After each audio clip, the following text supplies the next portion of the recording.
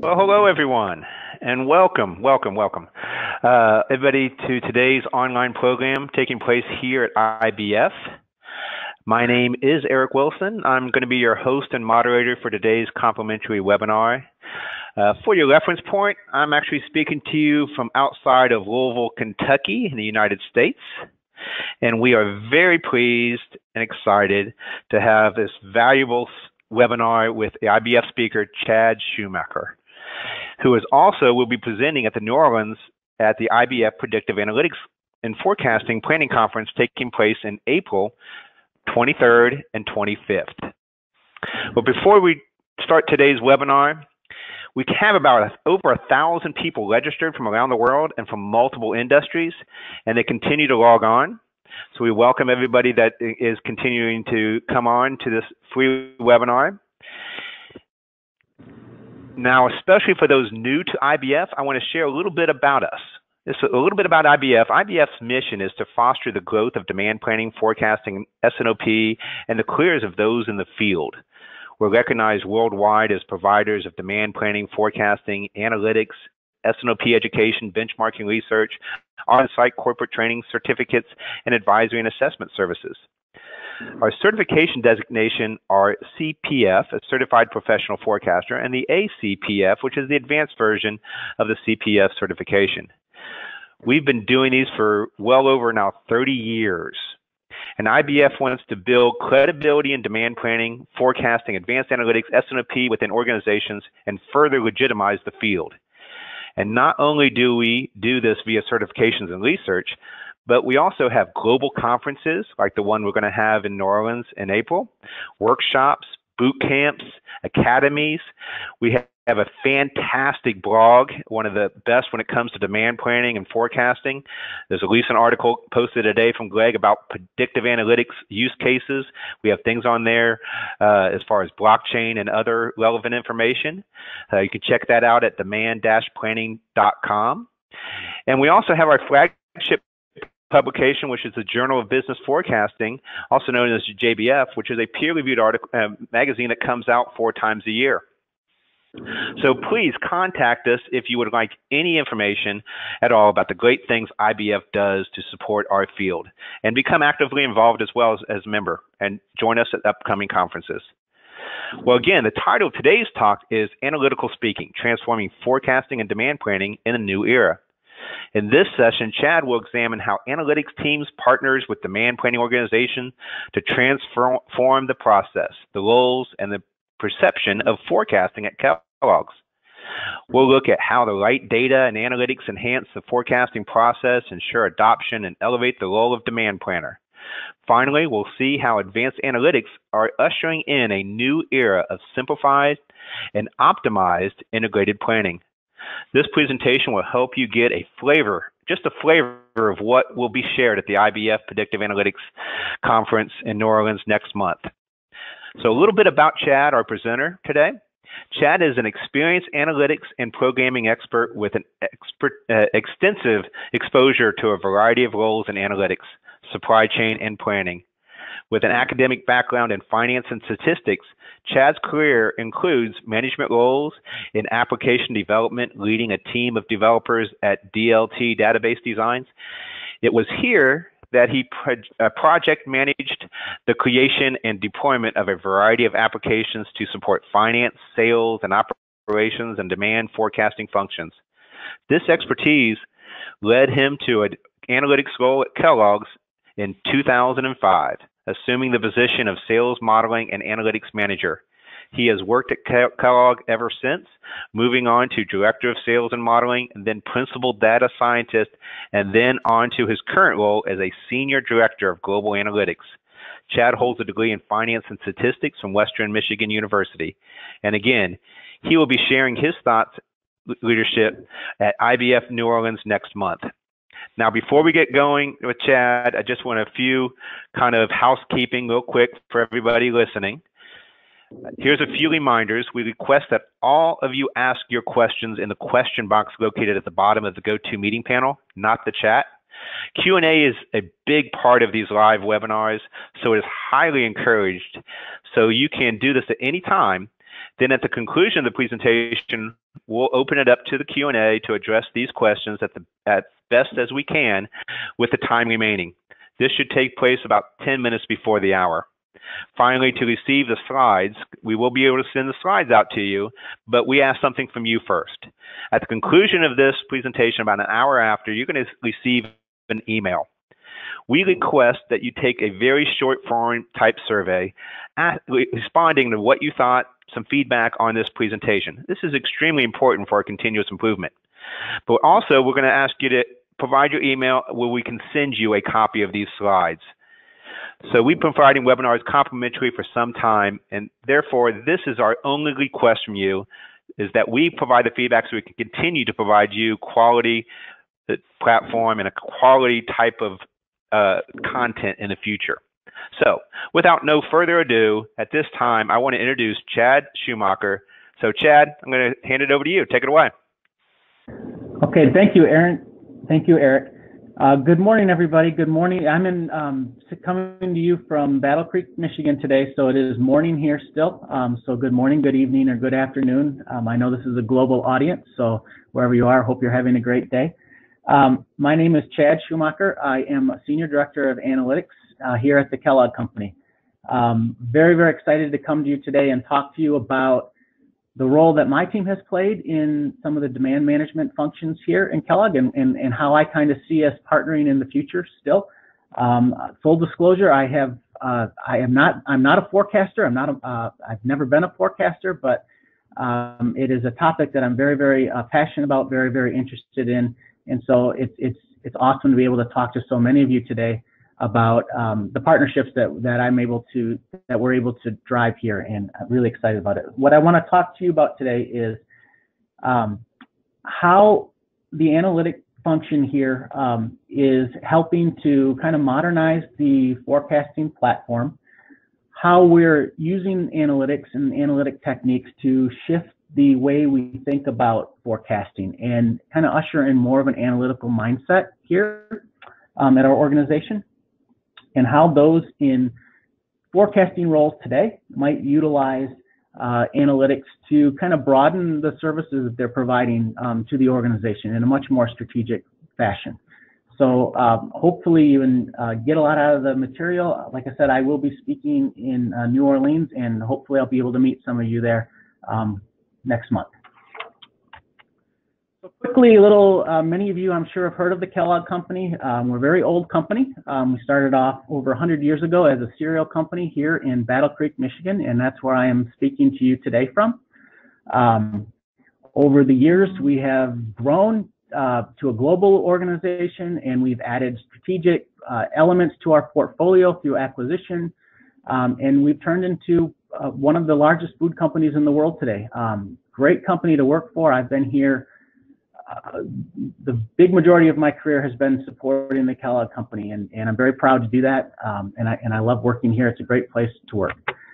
This is just a slide on some of the brands that we have globally. Hopefully you recognize some of them. Hopefully you have some of them in your homes, and if you don't, I'll just put a plug in and go get some of these. There's some great food here that we service. So today we're going to talk a little bit about forecasting in a food company structured like ours. So forecasting is always a challenge in any industry.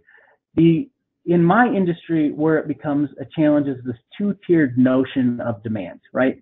So much of our organization spends its resources on trying to create demand for consumers that ultimately don't buy the product from us, right? We ship to customers, we ship to stores, retailers, where customers go and purchase. And so there's this two-tiered notion of demand. And that is some of the complexity that we get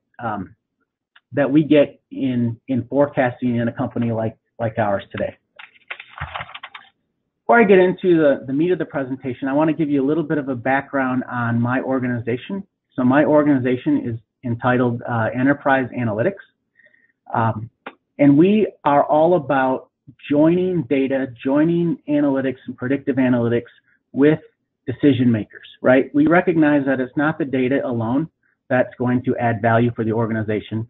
It's not, having a good predictive model that's going to add value. It's getting decision makers to use that data and use that model appropriately for the organization, right? And so when you look at my team today, I really consider it twofold, right? We have a business-facing side, which contains roles like data scientists, BI and visualization specialists, business analysts, and data engineers, right? These are roles that are dealing and working directly with the business on a regular basis.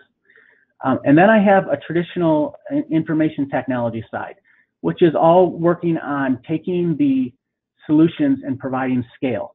So these are your solutions architects and data architecture, which would be working on ingesting data appropriately into the platform, right? Product management. Our data technology is a series of technologies that speak together to house data and enable analysis, visualization on top of that, right? And then delivery leads to take projects and put sustainable solutions out there. So many times the business-facing side of the organization is working on problem solving, piloting new methodologies, looking for opportunities by leveraging new data, building new models. How does that apply to the business? And it's the information technology side of the house that would, ensure that we can sustain that over the long haul, providing the value that we've gone after and that we've proven out from the business-facing side.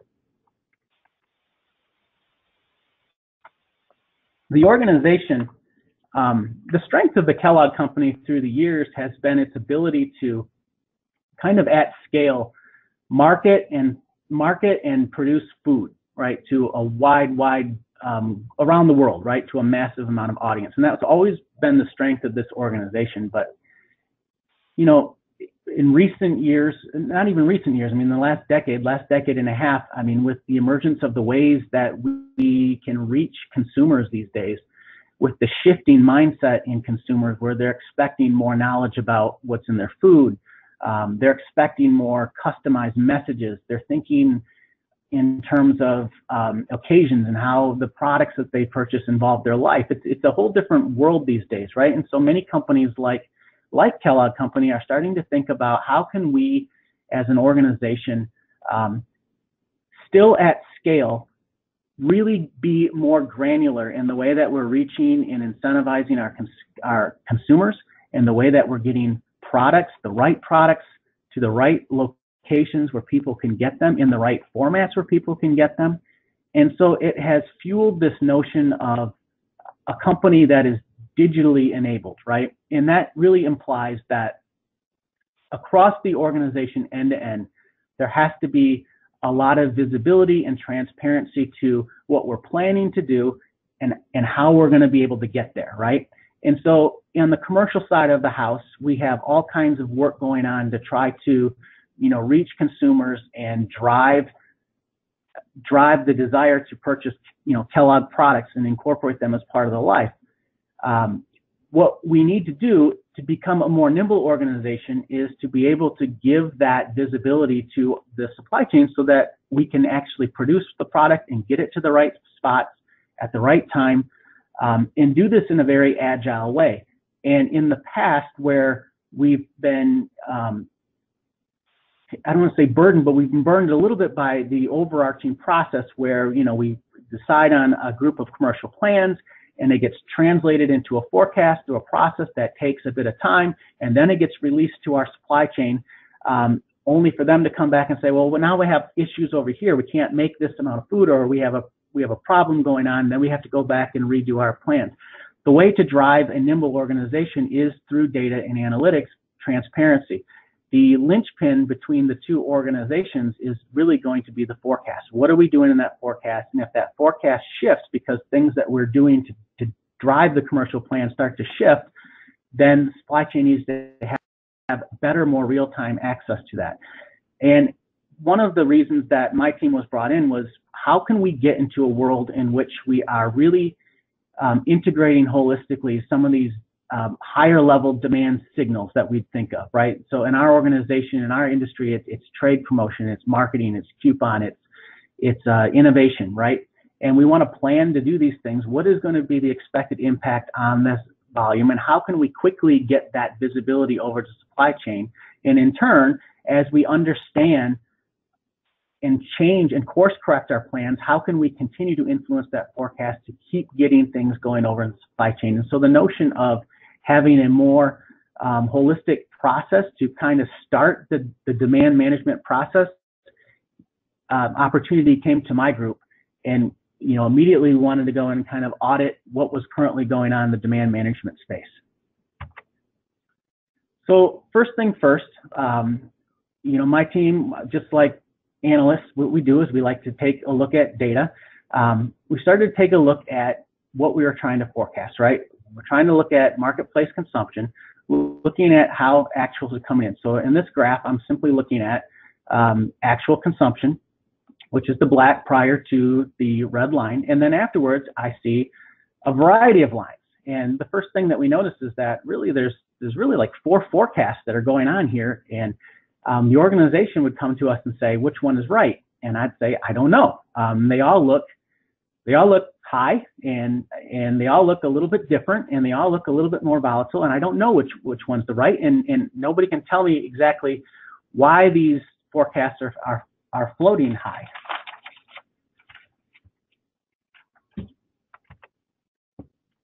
So we know automatically that there is some inherent bias built into the forecasting process, right? And everybody that we would talk to in the organization say, obviously that's the case, right? There's obviously the case here. I mean, the organization wants sales to be high. They want the forecast to come in a little bit higher, but we can't really pinpoint how we're expecting to get there. And so what we wanted to do was we wanted to understand how could we start to identify where some of this bias might be coming into the forecast. And so we built a tool simply to go and identify things that were chronically biased, right? So for example, if you look at specific SKUs at specific customers, and we could go and say that, hey, over the last 12 months, 10 of the months experienced a forecast that was, plus or minus 20% high all the time, right? That's telling me that we have a significant problem, right? So the first thing that we did was to go and create this tool that we call the bias blitz and get this into the hands of forecasters where they could actually say, I have products that I actually have to bring my forecast down. And we could give them, we can't explain the reason why we have to bring them down, but we know that we have to bring these things down. But the interesting point here was that it wasn't the fact that we were able to give them the tool to actually say you got to go and bring numbers up or down. The fact of the matter was that we have bias that's being built into the process, and it's not addressing how this bias is getting in the first place. And this showed me and my team that we had an opportunity to actually go and examine kind of the holistic process from the start and see if we can derive a starting point which would root out some of this bias and prevent us from having to go and do this type of manual manipulation down the road, okay? So that kind of set the stage for us to come in and examine the process, knowing that we had to come and examine all of the different pieces that were influencing a forecast and ensuring that we're understanding and generating a good starting point. And what I want to talk to you now a little bit about is what that process looks like and how we're getting there. So what I'll say is, like, when I go through the following steps, many of these things are things that have evolved over the course of a number of years. So there's been many lessons learned, there's been many starts and stops, but we have just kind of learned as we've gone through the journey how to get there, okay? So the first thing that I wanted to do was talk about, we also realized that it wasn't going to be one forecast, it was going to be a series of forecasts, a series of models that would be talking to each other to try to land into a good starting point. First things first, we needed to understand what was influencing our forecast. Big influencers for our business are trade promotion and marketing. So I want to start with trade promotion, right? So account executives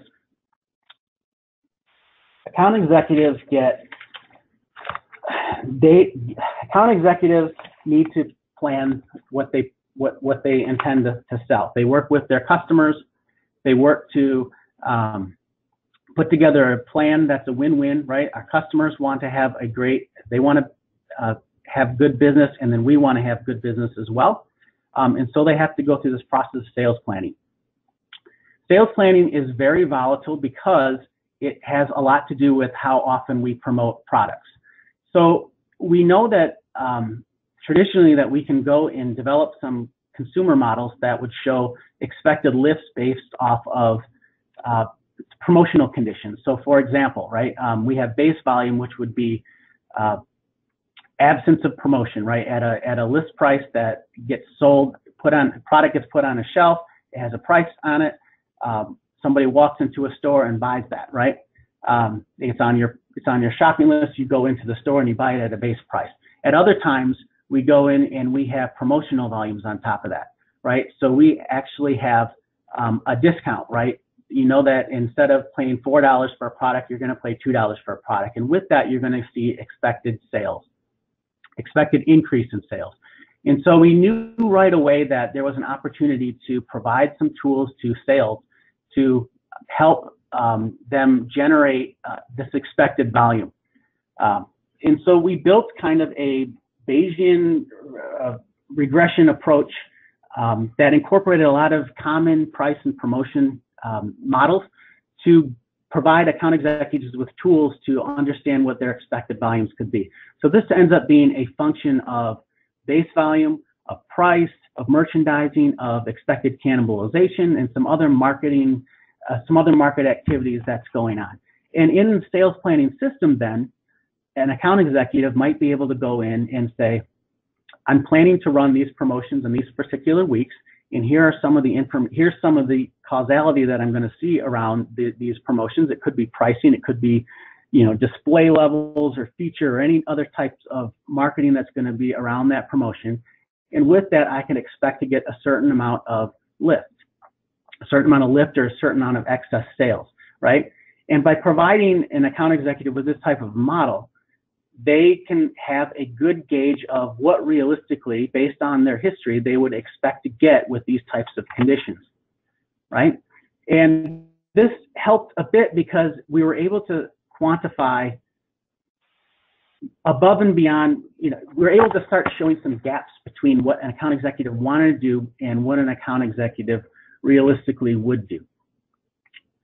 It was a great ad. It was a good thing that we've done. We have a system that we use here at Kellogg, in which the account executives would communicate their plans to corporate.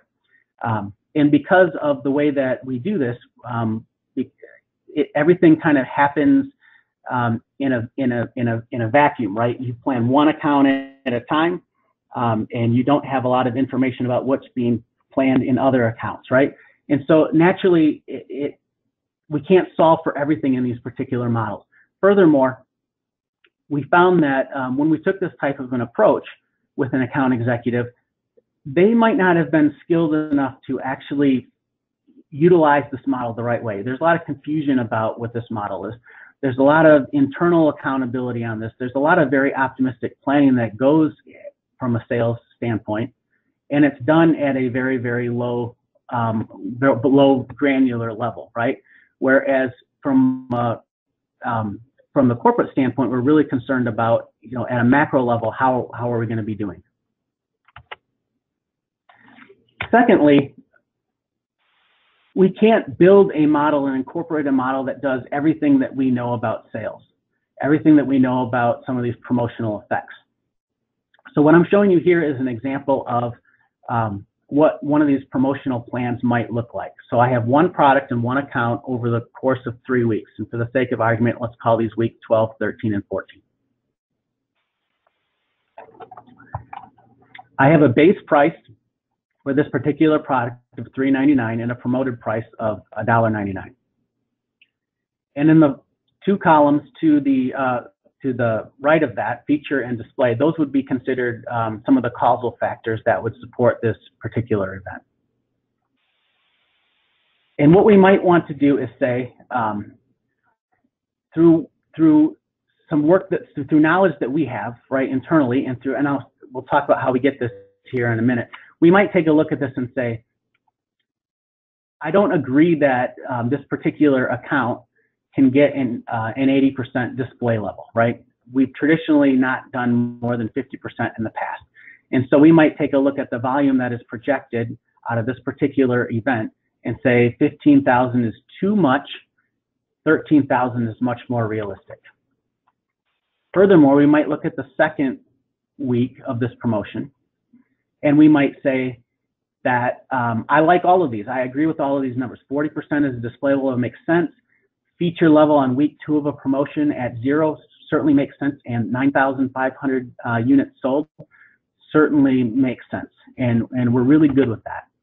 And we might look at the third week of the promotion and say we like, we like the causals, but it's the third week of a promotion, and we understand that at some point diminishing returns set in, and 9,200 units is probably not going to happen. That might be what the model gives me, but 7,500 units is better, right? I can't build everything that I know about the business into the TPM system. And the point is we can take into our sales planning system. The point is when we harvest the sales plan as a demand signal, we can all of a sudden start to tweak and supersede some of those data points using data and analytics that we have internally, right? And so the way that we do this is to leverage some machine learning techniques. We take the account signals. They've been planned relatively in a vacuum, as I alluded to before. They've been planned independently. They've planned very optimistically. No account executive ever plans promotions that aren't going to work. And we take those signals and we recalibrate those based on information that we have. And what we found was that 30 to 40% of the time, we could supersede the planned incrementality numbers, the planned promoted volumes. And it would drive a better signal to our forecast, right? We also got gleaned as a sidebar, we gleaned plenty insights around the frequency and time between promotions. And we were able to also identify a few cases where account executives were consistently able to beat the model, and we were able to call out some of those things. And simply by taking a look and applying kind of 2 tiers of models to account level planning, we were able to bring about a 9.2% weighted MAPE improvement over just item, account, week, promotional planning accuracy.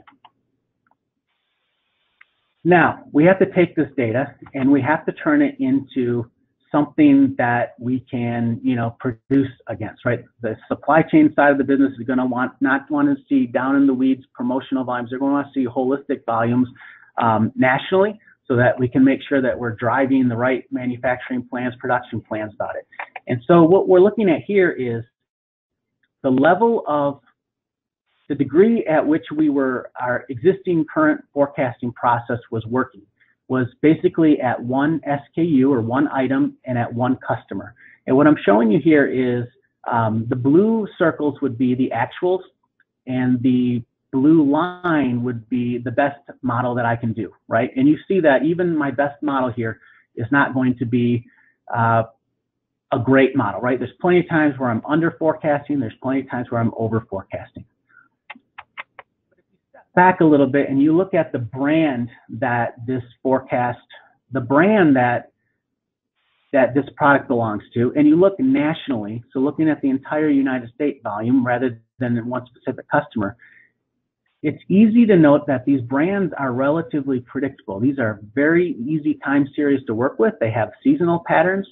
You look at end of the year lulls, and kind of in the middle in July, it's starting to peak for this particular brand. And this is an easier thing to forecast. And the trick is why are we, then to me, it's like, why are we building all of our forecasts and putting all of our attention at 1 SKU and 1 customer? We need to do that, but we can't let that be driving up our forecast. We need to have the forecast be somewhat calibrated at these brand and national levels. And while we do that, we have to be preserving the spikes that we're seeing in the demand signals coming at that SKU and customer level. And so the team built in a methodology to calibrate the spikes that we're getting down into the weeds against what we would normally expect that brand to do. Okay? And furthermore, the way that we work in our marketing department is we're not marketing to one specific customer or one specific SKU. We're marketing at the brand national level.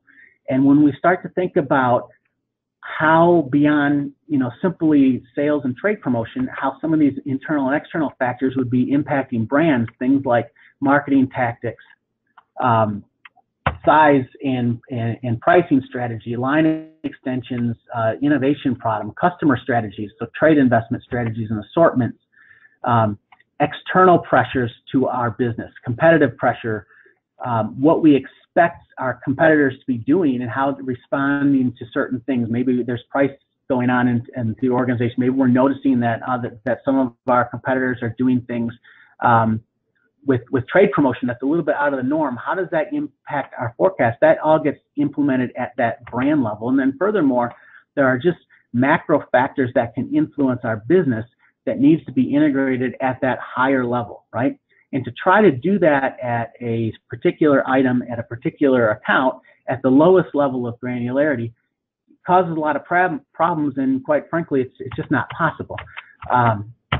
And so at that brand level, we're able to take some of these internal strategies, marketing strategies, some of these customer strategies, some of these competitive things, these assumptions that we're making about our marketplace, and some of these macro factors that are influencing some things, and influence that brand forecast by still preserve what we're seeing down in the customer account specific promotion in the weeds, so to speak, right? And by doing this, we're actually able to usher in an era of some what if analysis. What if there's pricing and competition does not follow, or what if they do follow, or what if somebody wants to do additional promotion in other categories? What if there's an emergence of private label that can help us have better strategy around what we expect volume to do? And so that's the level that we're doing that at a brand level, right? And then finally, everything that I've showed today is really, everything that I've showed thus far is really the confluence of that marketplace demand. So everything is consumer. So we need to turn this into, right? Consumers are not buying from us. The consumer is buying from the store. We have to make sure the stores have the products. And so now we would solve for our internal sales to those stores. And by using some similar techniques, we're able to take that consumption signal that has been calibrated at a brand level, that has the appropriate volumes and spikes at the appropriate weeks and the appropriate customers to drive which distribution centers would have this and require this data, able to use a series of models to optimize how that would be turned into a shipping or a sales signal, right?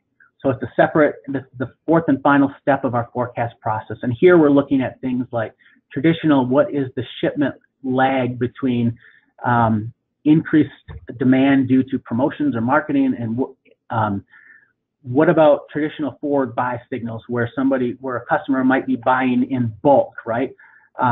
We have access to some customer inventory, so we know and can bring that in and help that understand when they would be placing orders. Looking at things like SKU mixes and shipping vehicles, mods and shippers, and making sure that that representation of that forecast at the appropriate shipping vehicle is making sense. And this is the place that we do this. And by doing all of these things together, by really focusing heavy on the marketplace signal, by really recalibrating that account signal with internal information, machine learning that we know, by calibrating that nationally at a brand level, by integrating things at the brand level, some of the marketing tactics and some of the assumptions that we're making about the external impact, by solving the model into the shipment and not focusing on that first, by solving it into sales and by using a model to translate that, we were able to drive up some weighted mate improvements by about 8% in many cases, which is a tremendous result for us. Challenge then becomes to be, how do we enable the change, right? Because in what I described to many people is all happening behind the scenes in the system. It is a black box. It's not very intuitive, right? Traditionally, we've had forecast processes which is built off of building blocks, in which I say, I am going to account for marketing, I'm going to account for trade promotion, I'm going to add those two together, and that's going to be an add on top of the forecast. And that's very easy to work with because it's nice, smooth, clean buckets. And what I have described through the process before is certainly a black box, right? So how are we going to enable some of that change? The other piece is that the organization tends to, my observation is that we like to be able to point the finger at specific things and say, hey, we had a problem with service because we didn't get a very good sales forecast. And that may or may not be true in all cases, but it's an easy thing to do is when you're able to take a look at the add-ons, those building blocks to a forecast, and they're nice, clean buckets, and say, well, that one didn't come true. It's an easy thing to kind of blame. And then change is very, very, very difficult. And we wanted to, I believe in like the forecast value add methodology, and we implemented some of the forecast value add, but it didn't solve the problem. We expect that a demand planner or forecaster is still going to have to work with the forecast. They're still going to have to touch the forecast in many different ways. Putting a forecast value add is great. It shows where we're getting, additions of value to that forecast, but it's not actually telling me where I need to go hunt so that I can maximize the amount of value that I'm adding to my forecast. And so we wanted to bring in this notion of a demand segmentation, of a behavioral segmentation, where we could understand volume and, more importantly, the predictability, right? So if I have high volume, maybe I have high volatility, but I also am very highly predictable. We want to understand over time how well our models are actually predicting.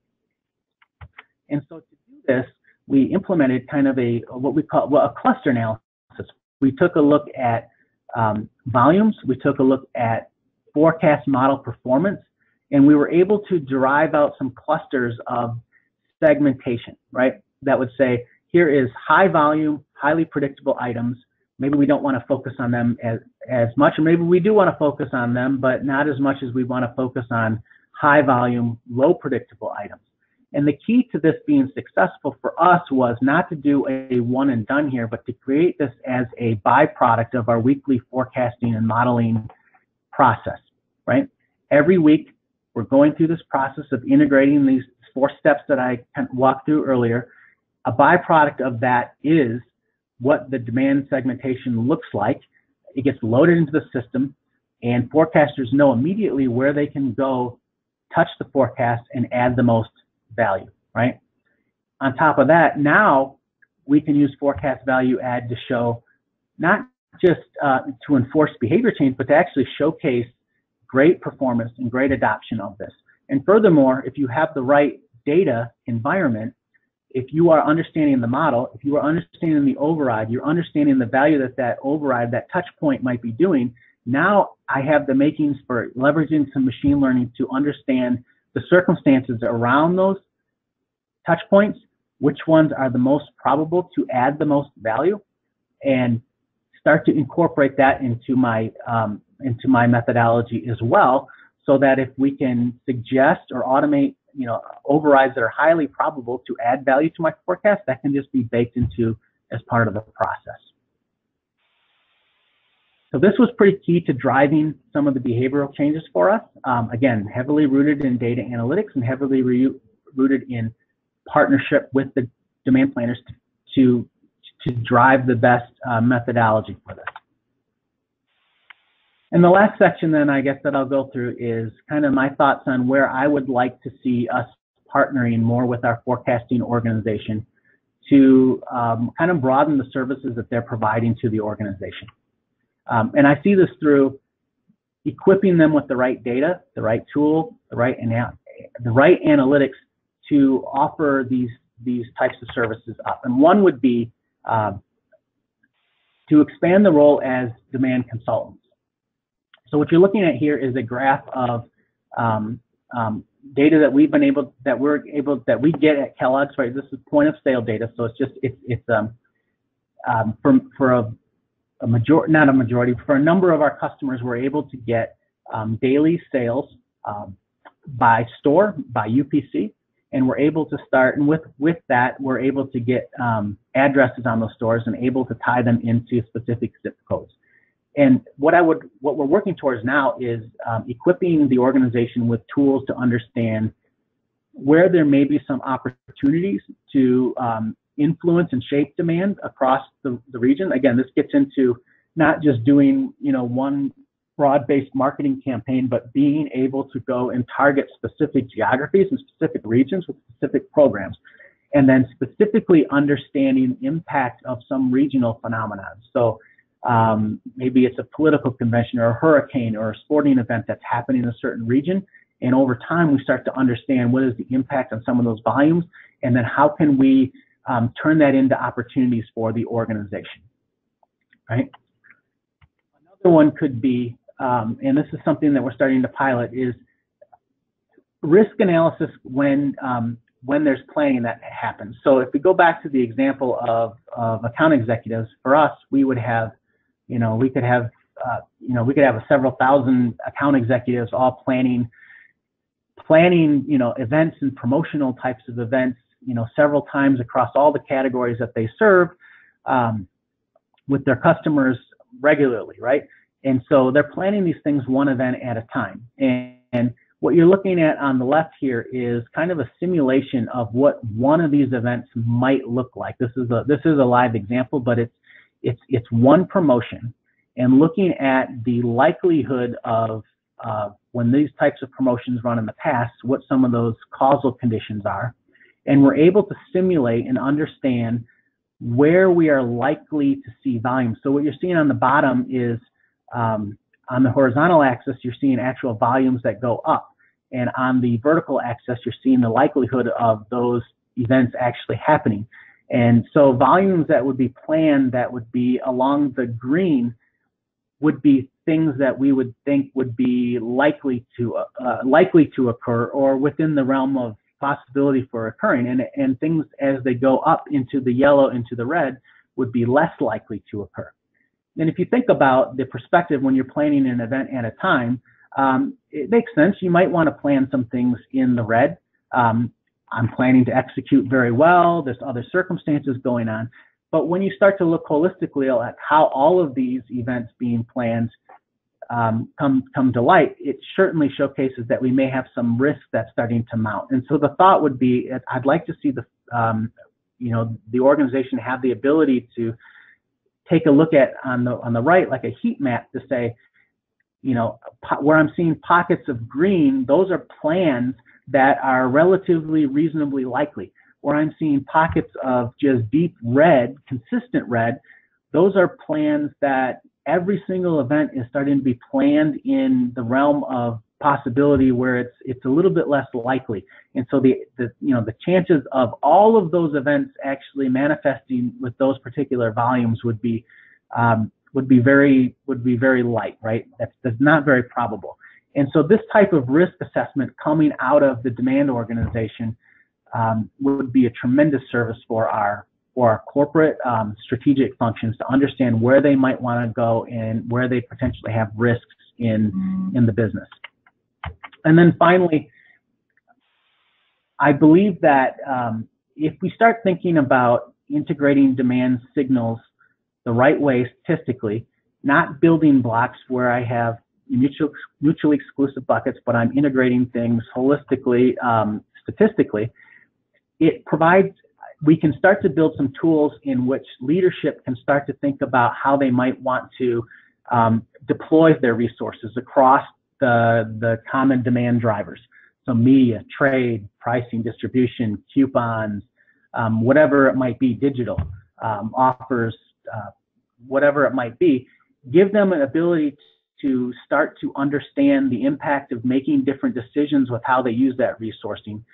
Give them the ability to run that simulation and start thinking and partnering with that, thinking with that model, understanding, giving them the capability to kind of save different snapshots of that resource use in the different scenarios. And if you get your leadership thinking that way, where I'm simulating something, I'm having scenarios where I'm able to compare scenario 1, scenario 2, scenario 3, now I have opportunities over time as we learn with that mentality baked in, where we might be able to bring in some optimization type methodology, might be able to bring in some AI, some machine learning to help suggest ways to deploy those resources that we might not have thought about, and also bringing in external impacts that might be hindering or hurting us that we haven't really accounted for necessarily. So it helps the organization kind of elevate its game in demand management, demand planning. And I really think that there's an opportunity with, shifting the forecast into this, model feeding type of mentality, where we can actually start to bring this forward to the organization. Okay, so those are some of the opportunities that I kind of see us coming over the next couple of years, and that's where I would like to see an analytics group such as mine be partnering with the demand management teams to start to bring these things to life and start to really enable that function to be that much more strategic going forward. Okay, that is my content. There is a little bit of time for question. I will be, as I said earlier, I will be at the conference in New Orleans later next month, and I'm really looking forward to seeing. It looks like it's going to be a pretty good conference, and I'm looking forward to being there and hopefully meeting some of you and having a chance to hear from some of my colleagues and peers. Thank you, Chad. That was a fantastic presentation. We are going to open up for questions. I got a lot of questions coming in already. I'm not sure I'm going to be able to get them all, but I'll definitely be able to touch on a few of these, and hopefully we can follow up afterwards with some of them specifically as well. So thank you again, Chad. One of the things I want to ask, as far as you mentioned the demand consultant, or utilizing some of this for more prescriptive type of analytics going forward, demand shifting, demand shaping, whichever one you want to look at. Do you have any kind of stories or anecdotes as far as like Pop-Tarts during hurricanes? I think there's, I don't know if you have any stories around that. Put you kind of on the spot. Yeah, well, Pop-Tarts do well during hurricanes, and it'd be nice if we could, it'd be nice if we could plan on hurricanes to generate sales, but Pop-Tarts does do well in hurricanes. And the theory is that it's a comfort food, and it's also it does not require refrigeration, and it's something that people like. There's significant evidence of Pop-Tarts doing well in hurricanes. As a matter of fact, we have been able to use this daily point of sale data that I was talking about a few slides back, where I showed that map of the this one. This is daily data that comes in, and we were able to tie this up with the hurricane patterns, the weather hurricane patterns, to actually go and show what that stockpile, what that pantry loading is prior to that hurricane coming in. And it is pretty interesting to see that. And as soon as that hurricane gets announced, you're starting to see, stores requesting more, orders start to go up. You're starting to see, this is consumer purchase here, because this would be the end consumer. You're actually able to see that hurricane coming in, and then over time what those purchase patterns are. It is interesting to see that. And it would be nice, and this gets into kind of what I was mentioning earlier with the organization being much more nimble, right? I mean, traditionally, an organization like us has had to have, a significant several-month lead time on an event like that. If we know within, a couple weeks that there's going to be an event like that, and we have an opportunity to get product down into where that's going to happen, it would be great to be able to, run that through and understand quickly what the impact that demand is going to be, and make sure that we can get that into the pipeline quicker. So it's nimble agility, something that big organizations like ours has struggled with. Okay. As far as creating some of those forecasts, I know a lot of questions are coming in as what type of forecast you're using, and I think knowing your software, you're using a lot of ALIMA models for your modeling. Is that correct? Yep. Yep. Okay. Yep. For the economic now, yeah, and then for the consumer response, we actually use mixed modeling for that. Okay. And you, yep. Go ahead. No, that's okay. So so that's just like it's a multiplicative log model, traditional random effect type of a model where we get various coefficients out of that, and we use that. That's the first thing that we go into before we get into the ARIMA modeling. Great. And it looks like you're creating, some probabilistic as well. It looks like you have some range forecast at your output. And you mentioned you guys are feeding the demand planners and forecasters a signal that they then will add market intelligence, other types of, information onto to generate a consensus forecast. I'm assuming that's kind of your process, right? Yes. Yep. Yep. Are you providing them a discrete demand signal that they then operate? Because I know a lot of, the MRP and a lot of the systems downstream from you utilize a discrete signal. Are you providing a more of a discrete signal, or are you actually providing that, hey, here's the range, operate within that range? I mean, what signal are you providing to the demand planners? So it is a discrete signal. So it is a discrete signal. So it's actually a point estimate in time, right, of where we expect things to go. We don't get into ranges here, but it's an interesting concept. I love the idea of getting into forecast ranges, highs and lows, and confidence. We haven't got there yet. Okay. Good. And then you're measuring. I noticed you said your weighted MAPE is a lot of what you're looking at as far as measuring your forecast accuracy. Is that the end consensus forecast? Or are you measuring at the point you deliver to the demand planners and they're measuring, and is that your forecast value add? So what measurements are you using versus they're measuring? So that's consensus. So when I think of the whole program, I think of it as much more than just the model, right? The model comes, it initializes that forecast. The behavioral segmentation needs to occur where it's driving the forecasters to work and touch that forecast. We expect them to touch the forecast. I am not one of these that believe that we should never touch the model and all of that. I really don't believe that's the case at all. And so when I think about the program, I don't think of them as separate. I don't think about we build a model and the model's great and all that. I think it's only successful if we're using it the right way, and if we're using that segmentation to drive behaviors to further improve upon it. And that's where the big value gets added, is when those forecasters actually work with the model the right way. So those MAPEs would be after they have gone and interacted with that model. Okay. Yeah. Couple good questions come in about, as far as the data and what you're using, and as far as you mentioned holistic modeling, and I'm kind of curious as well. I mean, are you doing any kind of data pruning to any of the promotion data or the time series that you use, either one? Are you doing any kind of data pruning before you model? You talking about right now? Correcting the data, or yes. There's just a few things. So cleansing, however you want to look at it. We don't do a lot of cleansing. There are a few cases where we will do it.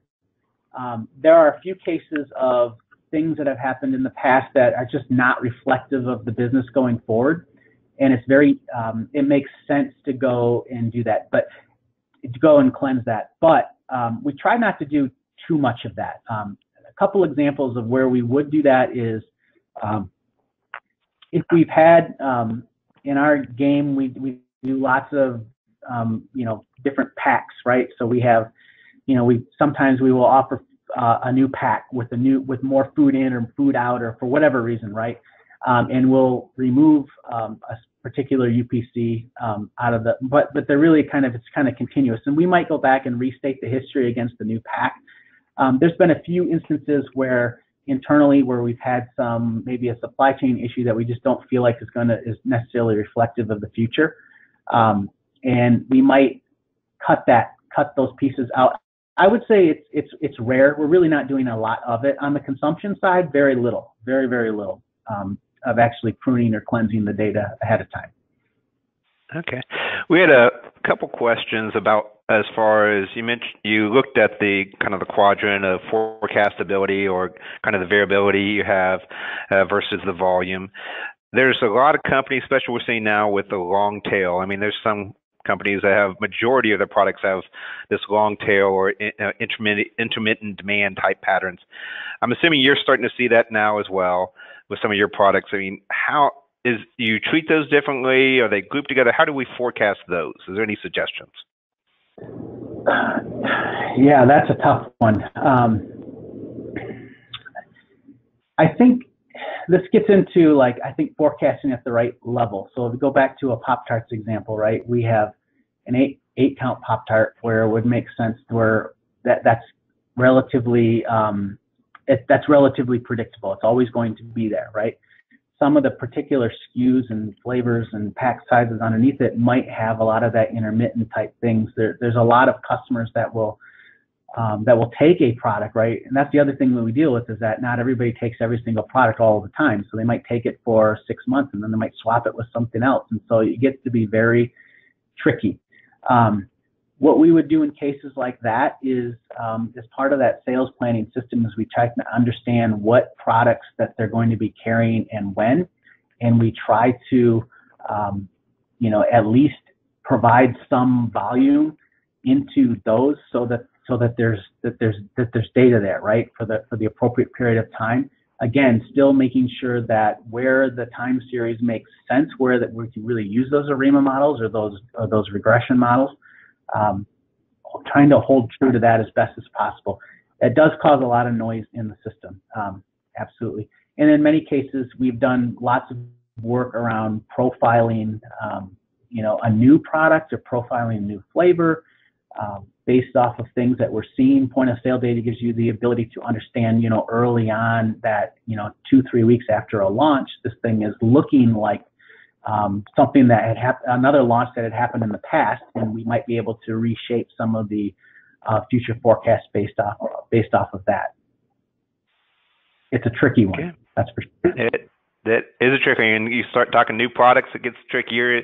Even for not being a forecaster, it sounds like you're doing a lot of forecasting, FYI. So yeah, it's a fascinating area. I mean, it really is a fascinating area, and I personally feel like, I mean, this is where it is in the future, right? I mean, companies need to, it's so much more competitive than it used to be across every industry right now. And, getting, a great forecast, getting people to use that forecast strategically is fascinating. And I mean, to me, forecasting right now seems to be the place to be in many organizations.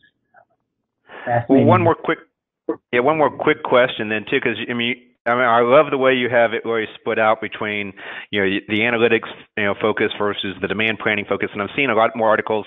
There's great articles on the blog about that as well on demandplanning.com. But where you see, is there other functions starting to utilize the analytics that's coming out of your function as well, as far as, using that predictive analytics for marketing, for finance, for sales, outside of just the demand planning, or are you kind of both working together towards driving other functions to utilizing the signal? Yeah, so yes, we see it. Yeah, my long-term goal would be to get, as in the commercial side of the organization, for example, I mean, there's going to be insights on,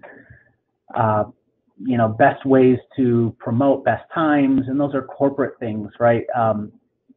Those are insights that go to sales, and then they have to plan their events around it. Same thing on the marketing side. We're gonna take this tactic. We're gonna go completely digital on a particular brand, just for example, right?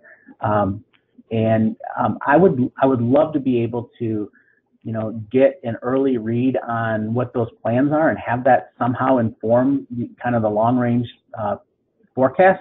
Absolutely. My team does support, really, we're a global organization, so we're supporting our whole globe, and we're supporting almost every function in our organization in some way, shape, or fashion. There's a big hunger and thirst for analytics.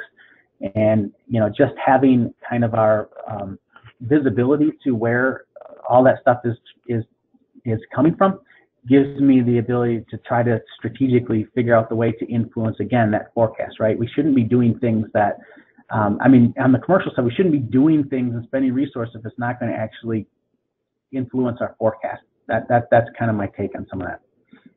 Okay. It was absolutely fascinating, Chad. It was a great presentation. Thank you very much for sharing.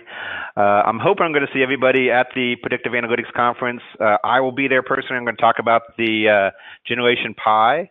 Thanks to Mark from SAS for giving me that term. I'm going to utilize. And he's going to be. We're looking at Chad's going to be down there as well, giving another great presentation, along with many others. I hope to see everybody next month in New Orleans as well.